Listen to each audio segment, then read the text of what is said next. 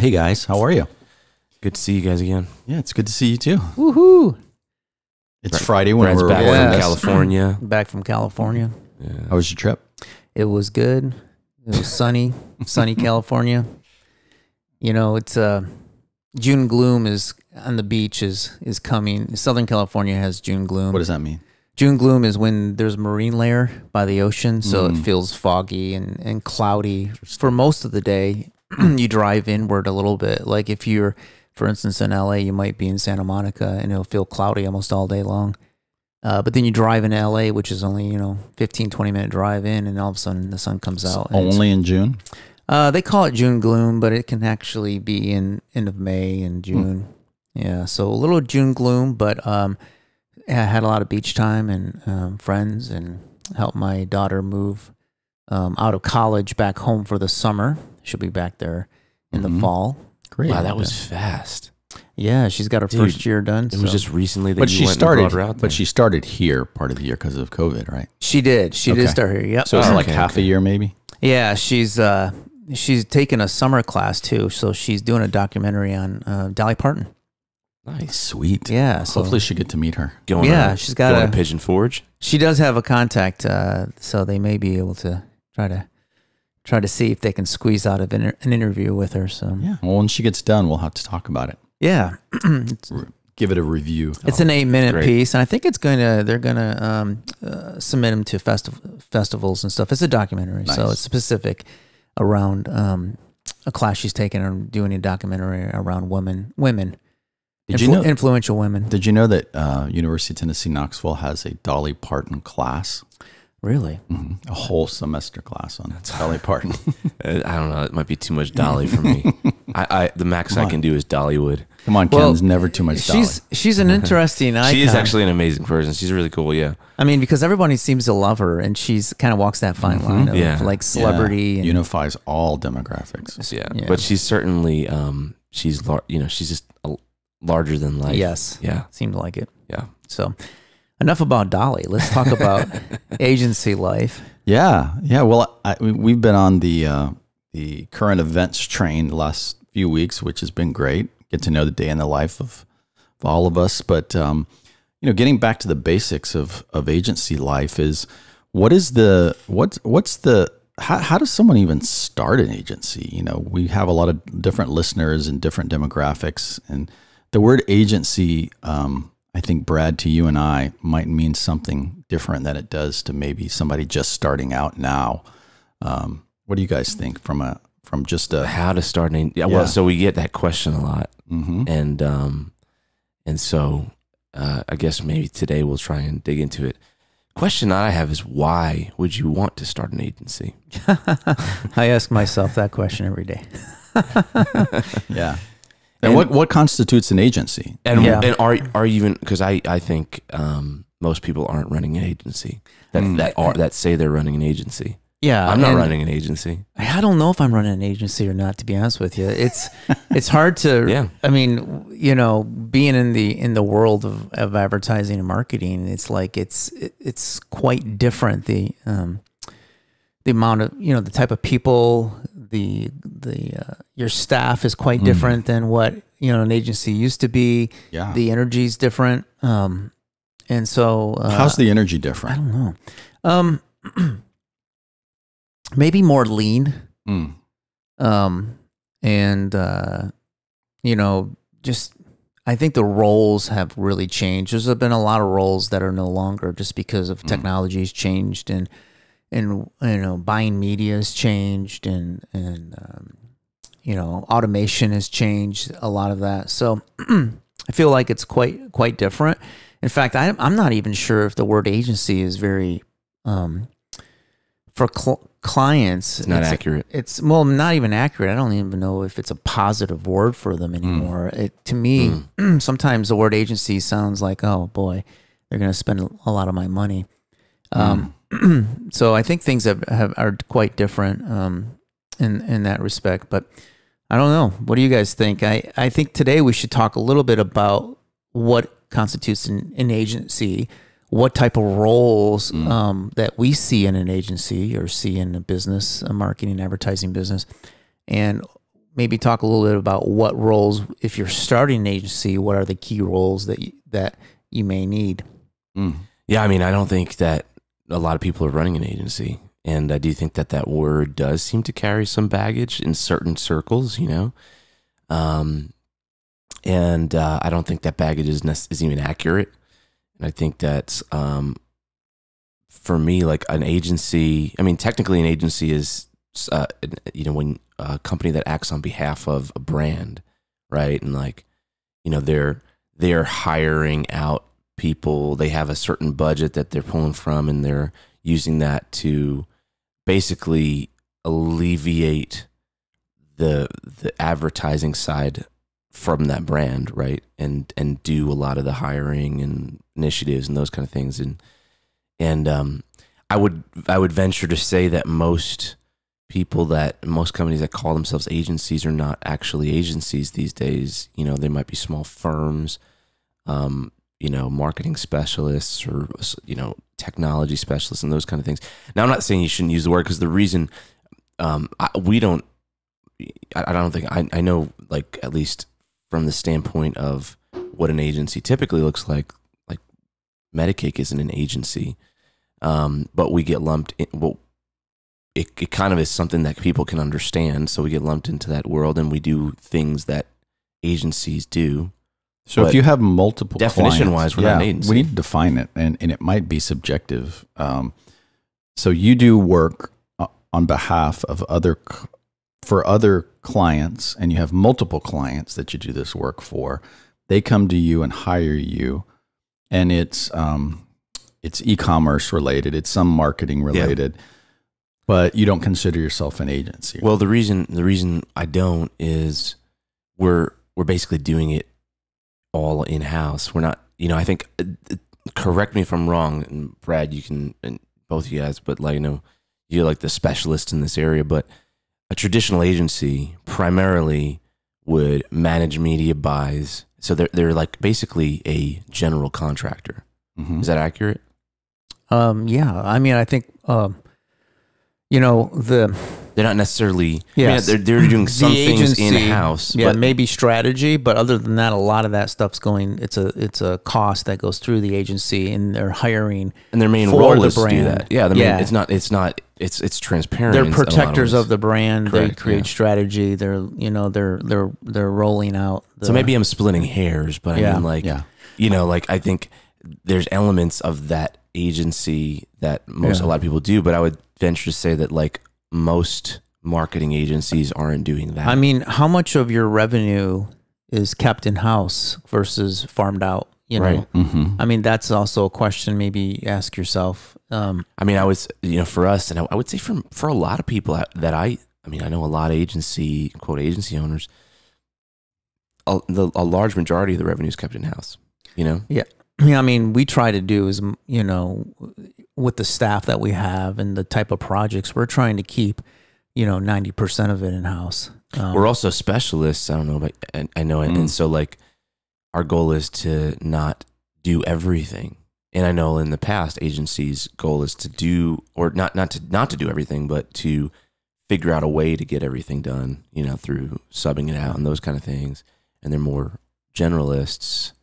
That not in a negative way, but I mean, like, traditionally, like, their role was to, like, manage, get something done, and there's a lot of different pieces involved in that. And I like the word marketing partner. Yeah, versus agency, because I think so much of clients these days, so much of what an agency used to do, the client has actually brought in house, and I think the clients try, because of the resources that you need and the ability to do it now, a lot of the stuff in house. I think they see that if they can bring that in house, that there's a cost benefit to it versus subbing it out or farming it out to their agency. But I think it's more of a partnership in a different way than it used to be. And I think that's changed a lot of the landscape. It does mean a lot of different things. Like, I think you're right, like a marketing partner or some other partner. How do you talk about yourself if you're a marketing partner to the client, but then public facing? Do you say we're marketing partners? We talk to our customers in the third person. And we, no. You know, I think the subtext is that it's a partnership. Yeah. And, you know, you always want to be, align yourself with clients where you feel that it's a partnership, right? As soon as you feel differently about that, then all of a sudden, the relationship, we've talked about this in the past podcast, that the relationship can get stressful if you are that agency where the client just wants a dump on you, and you know, and then yeah. I think if you go back, if anybody listening to this is curious as we are, and maybe we're the only people that geek out on this, but you know, the term agency in the context of marketing and advertising, it was ad agencies that started back in the 20s or even before that, whenever. And then you got the big ones, and just go watch an episode or two of Mad Men, and you'll get a representation of, in its glory days, what an ad agency was, right? Like that's a stereotypical ad agency. And then so as we go into the 80s, 90s, and up to today, how has that evolved and changed? And there's still those type of ad agencies, right? There's still the big. Yeah, I would say so. They've changed too. They're doing a lot of brand management and media management. And so, and I think that's the difference. You know, you could call our agency an agency. You could call our agency, our marketing specialist company, an agency, but marketing partners. We're marketing partners. But really, we're probably more a marketing partner. We're marketing specialists. Marketing firm. Marketing firm, yeah. We do advertising as well. But I think for us at Anthem Republic, we are more strategic, and then we implement strategy for return on investment. And so I almost look at us more of like a financial firm. When I think about our business, we're a financial firm that offers strategy and implementation, and we strive to, when we do manage brand, we strive to actually increase, you know, their brand equity by what we do from a creative perspective. Is we want to do high-end creative. We want to make sure that we represent the brand well, in both, you know, its strategy and its creative implementation. So with that, we are, you know, some people might call us a mini agency. Yeah, that might be true. Micro agency. But I really don't think that we're really an advertising agency as what agencies are. I think there's a certain level of employee base that you need to be an agency, to be that, and to be able to handle certain size customers. And I think a lot of it is hand-holding and management and account work. You know, I think we're lean on account work. I think we try to, we're not heavy staffed in that area to the point where we're doing more management and hand-holding. We're really trying to get stuff done and make sure that our clients are seeing the results from that, if possible. So it's interesting, because I've worked with agents. I mean, I've worked in larger companies, firms, and they're quite different. I would say that we're lean and mean, where some agencies get fat and a lot of, you know, it's all about the billing at that point. Yeah. It's like a big law firm. And I think the difference between an advertising agency and a marketing agency is, as I understand it, is an advertising agency focuses on mainly selling advertising and makes a portion of the income either from commissions or some other method of selling that advertising, right? Yeah, they can. And there's still agencies that specialize in that exclusively. If you want to go buy even television or internet or streaming or whatever, agencies just focus on that exclusively. And that's very different than what we do. Yeah, but the reason why we use that term, though, is I guess the marketplace has its own definition of it, right? And so we get lumped, you know, all those different nuances get lumped into the concept of agency. And I is mean, that right? if you ask probably most people in the creative field or marketing field, would you like to work for an advertising agency? They'd say, yeah. But if you ask a client, would you like to hire an advertising agency? They'd probably say no. Yeah. That sounds expensive. And so it's like, I think it's a sexy word that the industry likes, but I don't know that customers. It'd be interesting to take a poll of different types of organizations and ask them about what they feel about these terms that we just throw around as.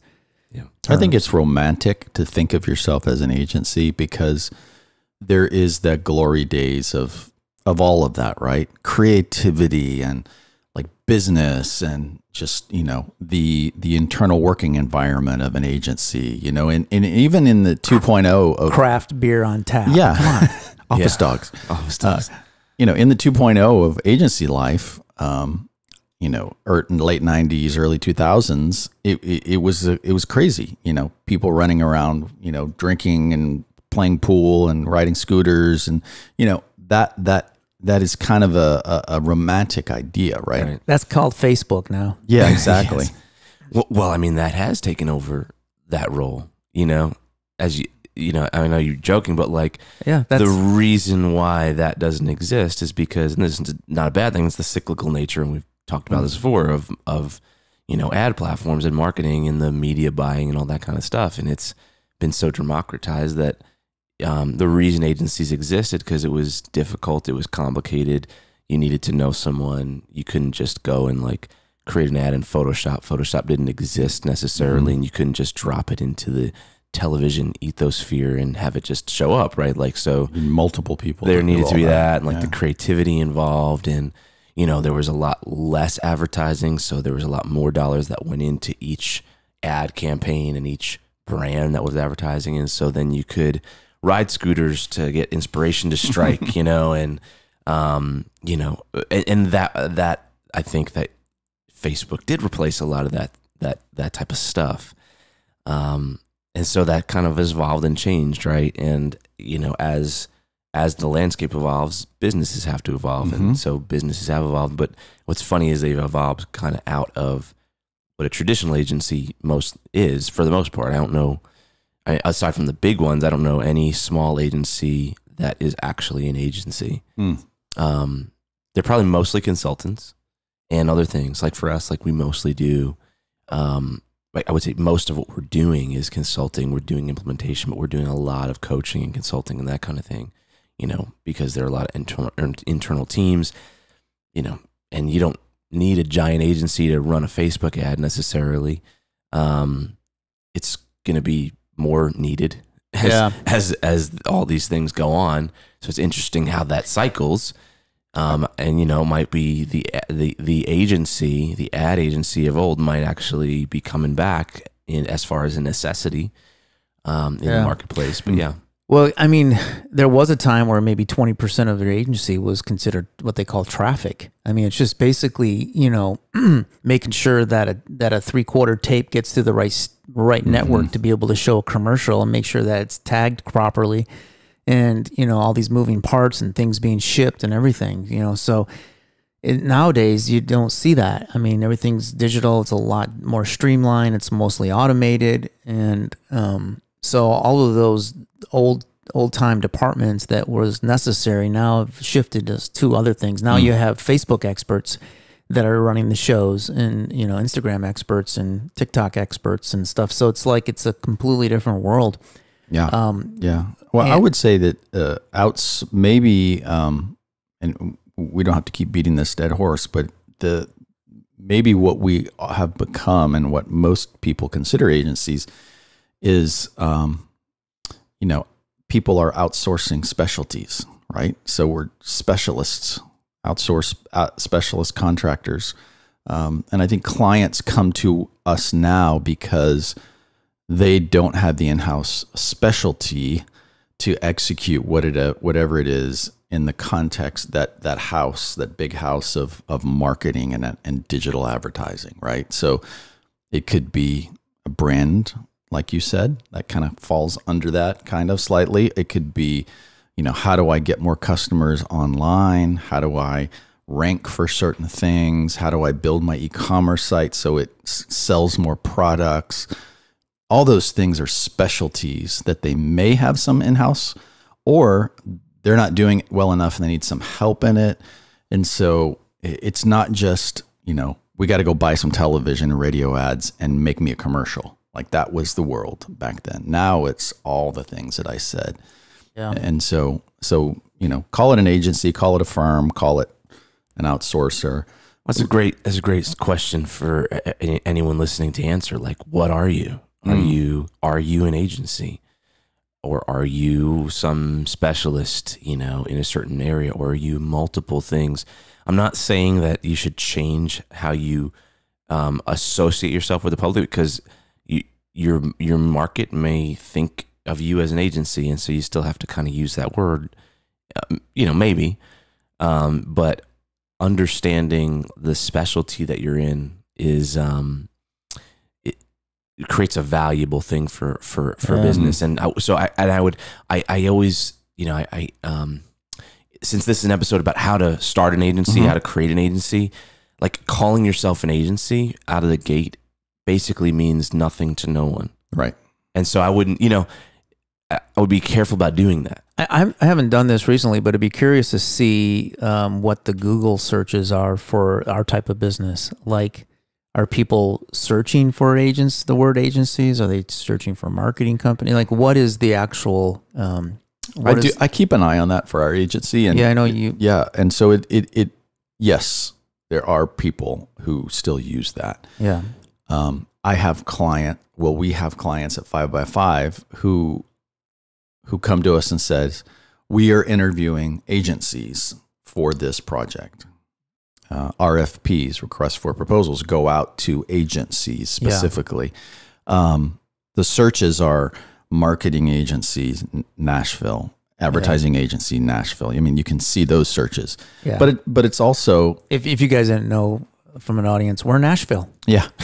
Right. In and around. So there's that, but we also get inquiries, people that are searching for, do you guys do HubSpot, implementation? It's very specialized. Yeah.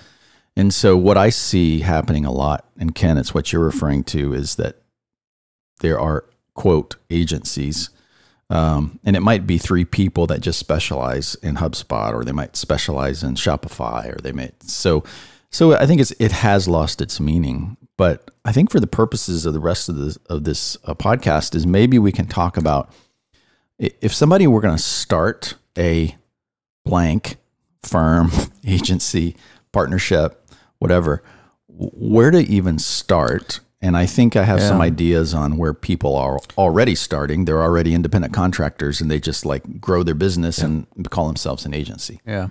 Well, outside of the role of like new business development, which we've talked about in the past, of how much of your business should be dedicated to that, or what our businesses are dedicated. How much of your businesses are dedicated to just account management? Not implementation, but just dealing with a customer on a daily basis. I know we're kind of lean in that area, intentionally. Right now, we're lean in that area. I think it's mainly because a lot of our clients have a really strong relationship with, and so we don't need as much of the hand-holding as we have in the past with other customers. But I would say probably only around 10 to 15% of our resources are dedicated right now to just not project management, but more customer-facing energy or resources. What about you guys? We're very heavy on it. Mike Schatz, who we're going to have on the program. He's the fourth member of this crew who hasn't been on here yet. No, but he's a partner at 5x5, and he's over the client management side. And so we have intentionally been very heavy on high touch for various reasons, but every new client gets a minimum of 2 client managers. So a client manager and a client director. What's the difference? Pretty much too. Client manager manages the everyday flow of what needs to be done, the connection, the follow up, the email, just that everyday work between the agency. And then the client director is thinking more strategically, just overlooking the campaign in general and making sure from a overall management, just not just the busy work, the things, the task, but also just, is the client happy? Is there's other things we could be doing, being the lead when it comes to, those calls and those relationships. And I like that approach, because I think as a manager, you're so inundated from the day in, day out work, just trying to get it implemented at some level, or at least getting it unpacked for your team, that you can't see the forest very well when you're in, and so I think having that director role is really crucial to be thinking more long term or further ahead and strategy for your clients. Yeah. And if there's an issue too, they can kind of come on board and help solve some more top level issues. And the client director would also be keeping track of, the retainer hours, that they're being used properly. Like you said, just the big vision of it overall to make sure that, is the client happy, and are we going to get renewed, and are we going to keep them for the next several years? How he's thinking or she's thinking about that specifically. Who's more responsible for the actual relationship, I guess? If something went awry client director. The director would. So the director is like the one that's kind of more of the face of the agency. The face, okay. Yeah. It's interesting because I think for anyone listening, there's no right or wrong way, but I do think there's a type of client that likes that, and there's a type of client that doesn't, right? Yeah. And I'd be curious to know, like, as you guys are bringing in new business, do you ever have clients be like, I don't think I need both of those things. Can I shrink the budget and not have to, you know what I'm saying? Yeah. It does happen. I think there's the reality of scale. So for instance, as a 35-person agency, we're considered still a small agency, right? But what we can do and the clients that we can attract and that we take is very different than, say, a 3-person agency, right? So if a client is moaning about, you have too many people working on my account, I don't want to pay for that. It's the wrong kind of client. It's probably the wrong kind of client, or we're not doing our job well enough. If they're super happy, they see the value in it, right? So if it's high touch and they're getting results, but to your point, it does happen. But is there a point with the customer that you can have too much high touch? Like you can almost be the point where you're overly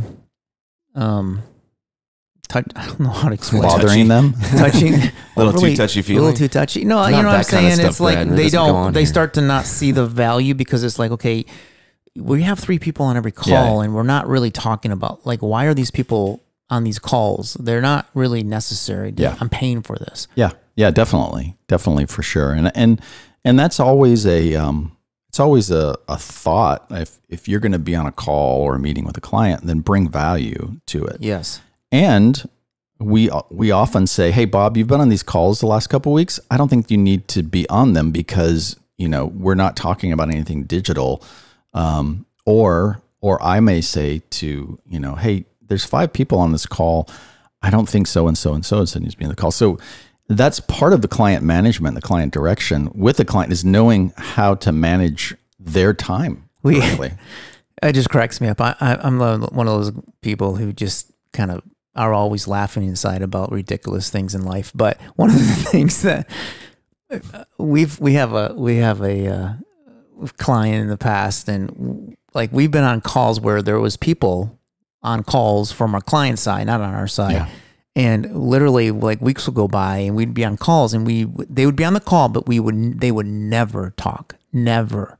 And I'm like, and there's kind of like high-end people on the call, and I'm like, what in the world is this person on the call for? Like, they're not adding any value. In fact, even on the back end, they're not doing any work. Like, we never contact them outside of them being on a call. I'm like, man, that is cost. I just laugh at that. I'm like, that's costing them a lot of money to have this person just sit there and do nothing. Yeah. Yeah. But sure. I don't want to be that. I mean, on the other side, I never want to have people on our call that weren't actively involved in a project or talking or adding value. Right. And perception also too. I mean, even if they are adding value in the back end and it's good for them to be on the call, maybe just record it for them so that the client doesn't actually see that there's a person every week, day after day on a call that never does anything. And they don't know in the background they're actually working, on their project. But yeah, I mean, I think one thing I've learned over the years is that there is no right or wrong way, but I do think there's a couple things to keep in mind. And again, being that this is an episode about how to start, like I think choosing how you do things and I guess I would call it your philosophy, like heavy client management, not heavy client, whatever that may be. Choosing how you do things and doing it intentionally, and then having some rationale around here's why our philosophy is our philosophy and here's why we do this. That reasoning is important, because whether you have more client management or more other staff in other places or less staff in other places, or whether you say, hey, we don't do this for this reason, whatever, you need to be able to explain that and basically sell it to the client as why it's the best thing for them. Otherwise, they're going to arbitrarily otherwise you leave it up to the person to arbitrarily think, oh man, they're just wasting a lot of resources, or oh man, like they don't care about this kind of thing. And so whatever you do, I think doing it with intention and kind of being able to say, like, I guess what I'm trying to say is think about how you uniquely deliver the value that you deliver, right? In that philosophy. And that might be a bunch of different things. And then communicate that. Like we've talked about billing, right? For instance, like we have very little accounting staff, and we pass that value on to our clients. But we'd say, it's like, hey, look, we don't have people that follow up and add late fees and do this. Like, this is not part of it. Like, we're in e-commerce, everything's digital and electronic. Like, that's how we work. That's what we work within. We practice what we preach. That's our philosophy. And that savings gets passed, or that value gets passed on to you as the client. And so that's one of the reasons why we do electronic billing. And that's one of the reasons why we can't not do electronic billing, because we don't have a staff of people to go follow you around if you forget to pay and those kind of things.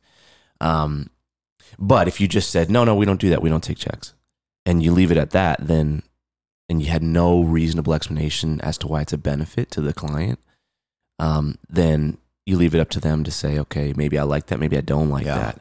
And so I just think like that concept, like applying it to every area of the business is important no matter what you do. Yeah. And I think that's the key. I think for if you're starting out a new agency, is to look at how you can automate, how you can take what most agencies would have to hire and have, pay and pay a person to do. If you can automate that, I mean, you're just already ahead, because that's right.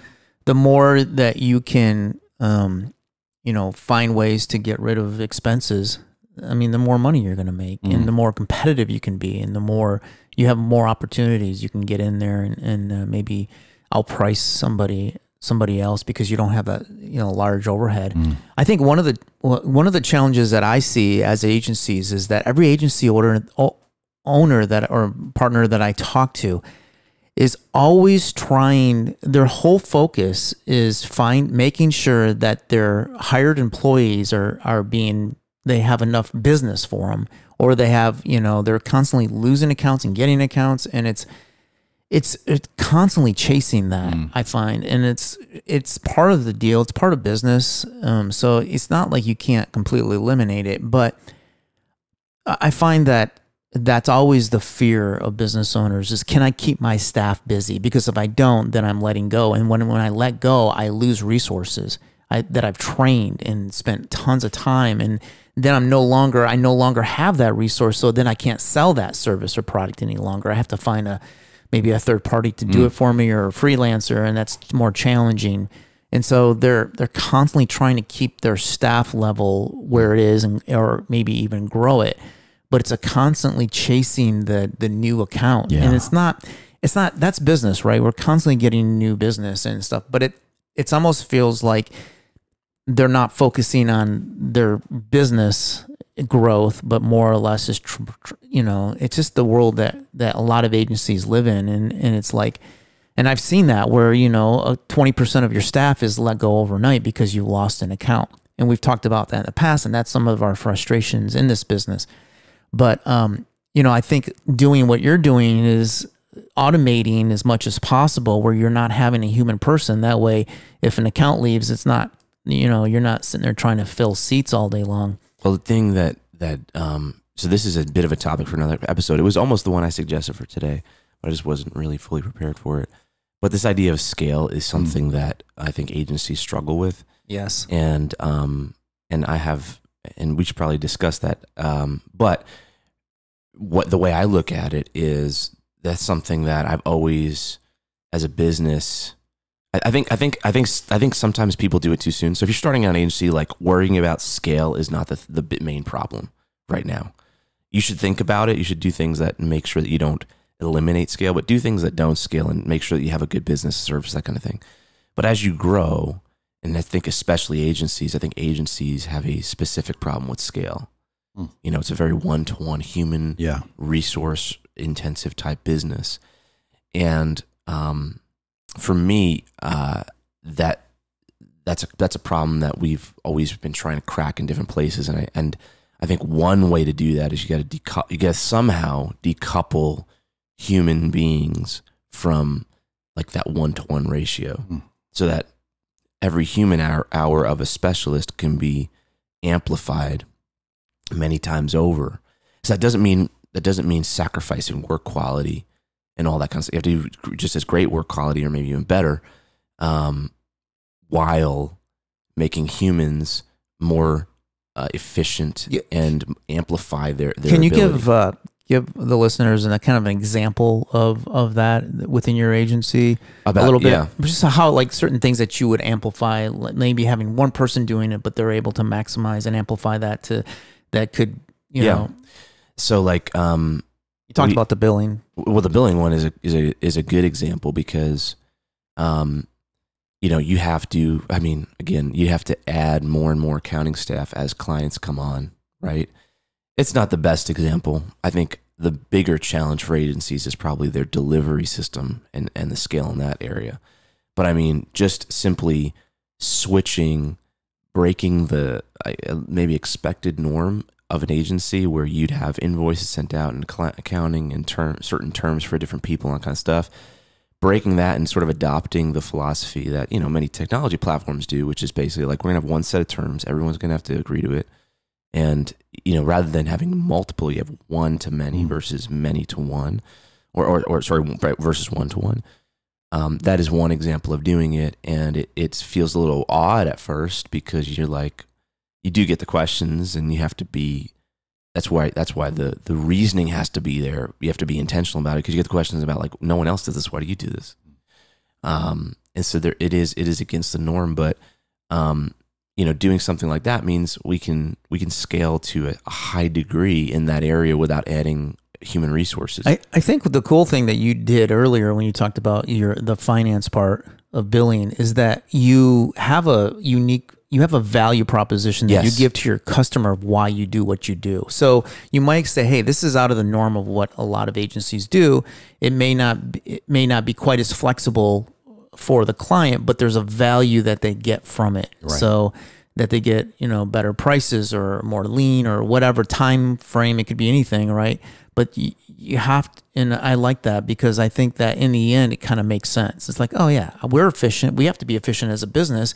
We want our agency to also be efficient as well. I find that everyone has that. Like every business owner has a reason why they do the thing.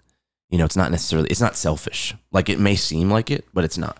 Yeah, like it's a win-win for both. It's a win-win, but I do think a lot of people don't. It's not top of mind, the value for the client. A lot of times it's top of mind, the value for you, and you haven't necessarily done the thinking of how it's valuable for your client. But it is, I would say, in rare circumstances, would it not be something valuable to your client if you're doing something better for your business, even if it's just simple, even it's as simple as this, like, hey, we're doing this because it makes us healthier. And if we're healthier, then we're a better partner for you. I have certain folks in my life that have started agencies, and they've come to me and asked me questions about how do you guys do this? How does this work? The problem that I have with that is that they're trying to fall into a model that makes them feel like they're doing what agencies do. I'm using the little air quotes right now. The problem is they're not looking at it, what's best for their business. Right. Like all you have to do is look at the money flow and go, what's best for the business, not what I have to do so that I can earn the agency title, you know? And I think that's the key top point that we kind of want to make here is that agencies, the word agencies, maybe you are an agency, but maybe you're not, and that's okay. And do what's best for your business from a business perspective. It's a brand new era. Don't go back to the Mad Men approach. Mad Men's approach is old. I'm old. Don't talk to me about what I've done in the past, because the past is the past. This is the future. And the agencies or the businesses that are going to succeed are going to do something different. So I innovate. I congratulate you on that, because I think that, no, I mean, That sometimes actually makes me feel really good. Yeah, no, I think it's because it's like you kind of don't have an agency baggage. Like you're not coming from something where you've learned bad habits. It has to be this way. Has to be this way. You're forging new frontiers. And sometimes that can be a little hard for employees that come from a traditional background, because they might have to do different processes. But the key is, and the clients might go, oh, this isn't what I'm normally used to when working with agencies, but okay, whatever, it sounds cool. And you're giving me the value. Some people are going to not like it and go away, but that's the truth. I believe with any innovation, and other people will adopt it because they value some of the things that are involved in that reasoning. Yeah. And what are the non-negotiables? Okay. So I think where we've arrived so far in our discussion is, what is an agency? What is it not? And I think what you just said is key, Brad, is it doesn't really matter what is best for your business. How can you be successful and earn money and serve your clients the best? Like, what does that look like for you? And Ken gave us an example of what it looks like for Medicare.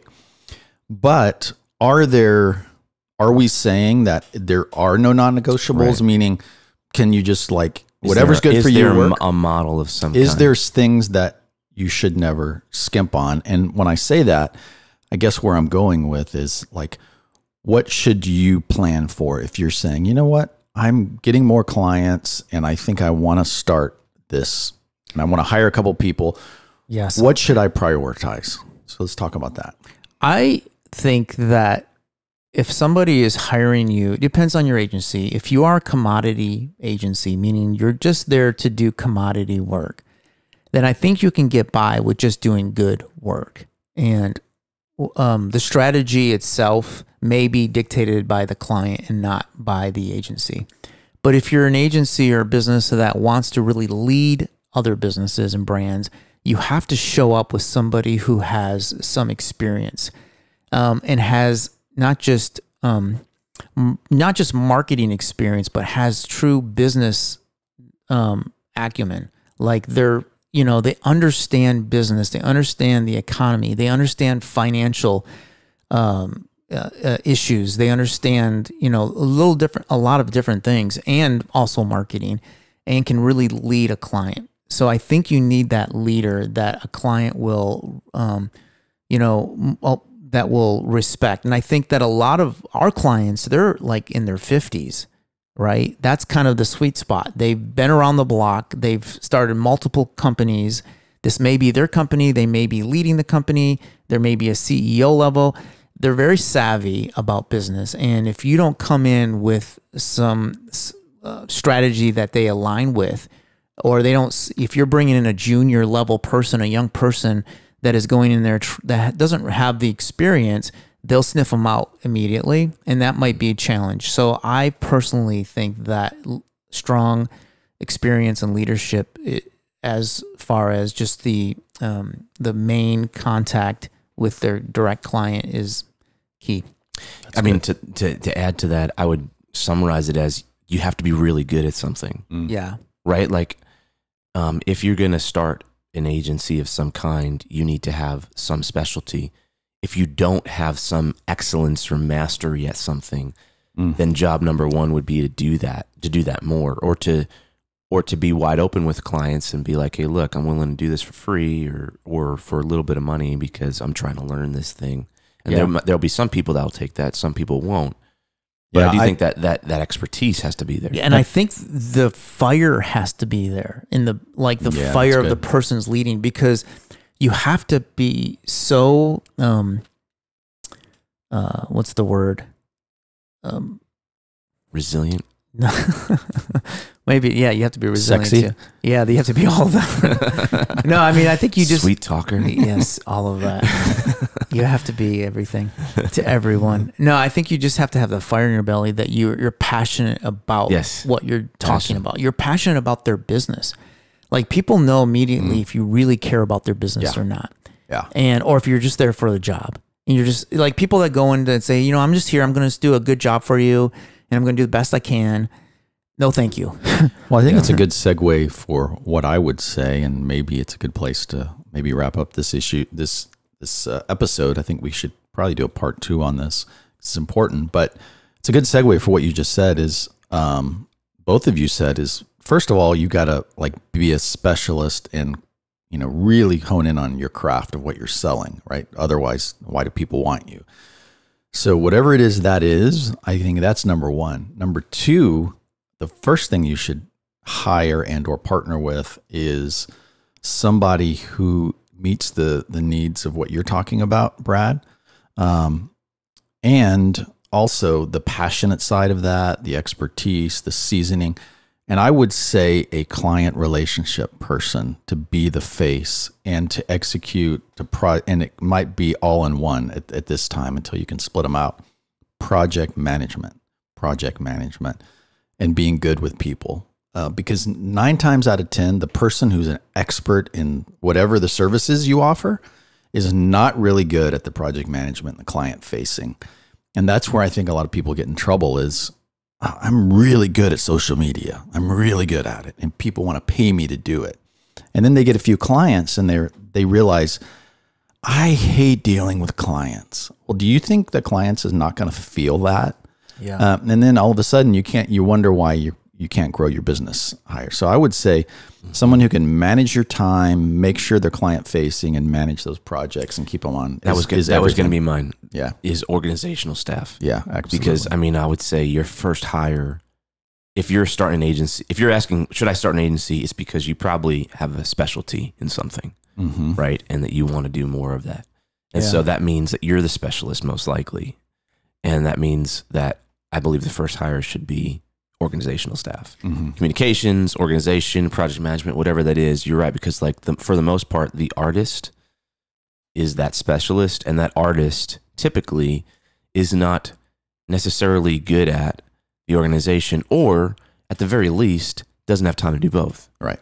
And so having organizational staff is key, because otherwise you'll have clients that are upset no matter how good you are. That's right. If your communication is bad, that'll happen. I think another key person in your team that deals with the customer, there should be at least one person that is like this.